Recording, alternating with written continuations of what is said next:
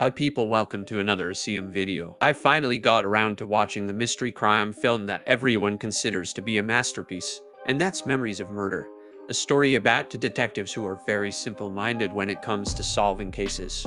For example, they see a matching footprint, case closed. Well, these two detectives are assigned to a double murder investigation in South Korea. But when several more murders take place with the same pattern, they would realize that they're chasing the country's first known serial killer.